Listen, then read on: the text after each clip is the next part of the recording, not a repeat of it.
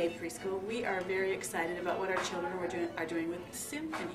The Jacksonville Symphony Orchestra has partnered with us this year, and it's been a wonderful experience. And you might think, what do little children know about the symphony?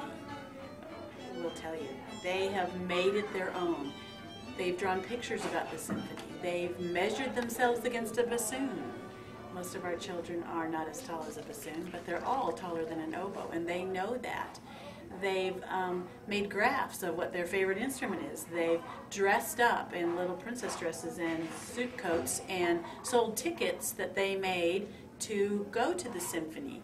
They've done everything they can think of in conjunction with the symphony because they've seen the symphony come to their school and play in their room.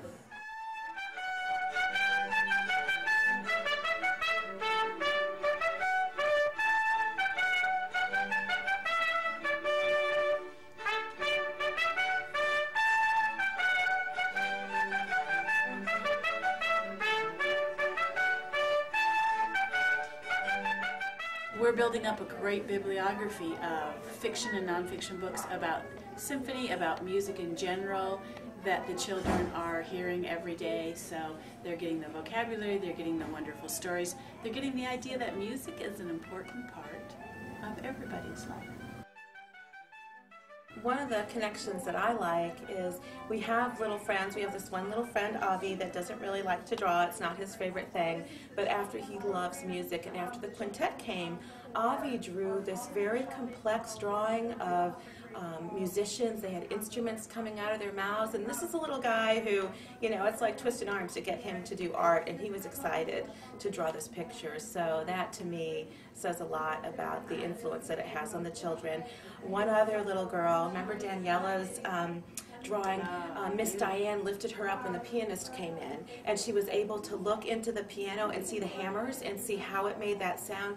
And she drew this beautiful picture of the hammers inside the piano with these colors coming out, like beautiful musical colors. And I think it's just, you know, it's really affecting them, and it's affecting all their dramatic play and their art, and we're really enjoying it.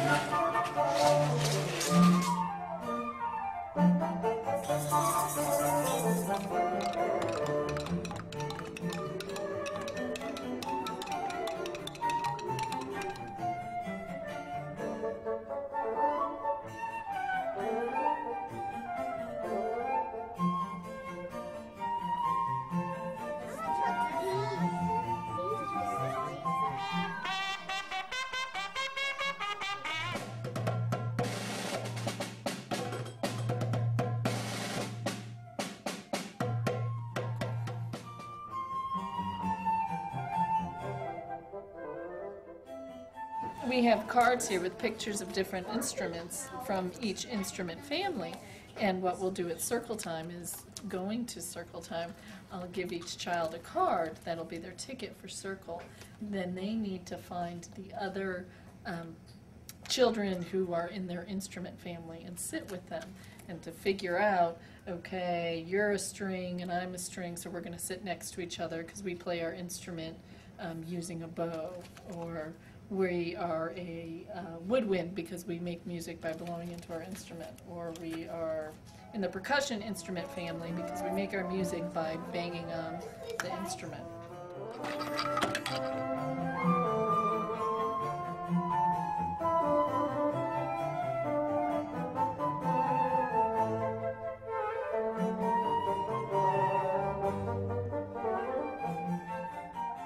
And talk about active listening skills. These children are in the process of developing those skills, and that's something we want to see with every child, is the ability to really listen to something. And that's what the symphonic music is doing.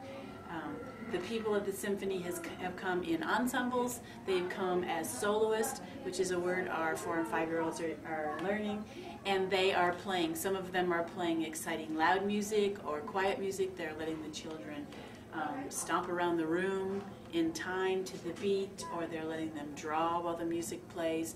They get to see how instruments are taken apart, how they're cleaned, which was a favorite part. It's really been an amazing thing, and the parents are reporting to us that it's the hot topic of dinner conversation in homes.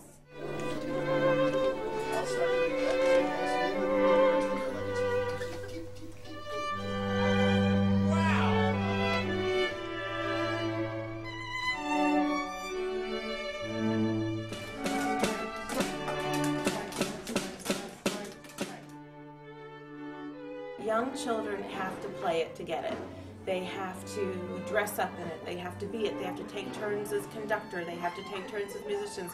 They have to be it and live it and play it to understand it. So taking a curriculum like the JCA has done and working directly with the symphony to target young children and how they learn is so important. You can't take a curriculum that was made for an elementary school child and simplify it for a preschooler. It's totally different. They have to play it, they have to live it, they have to totally immerse themselves in it, make it their own. Absolutely. Yes, right. And that's what they're doing here.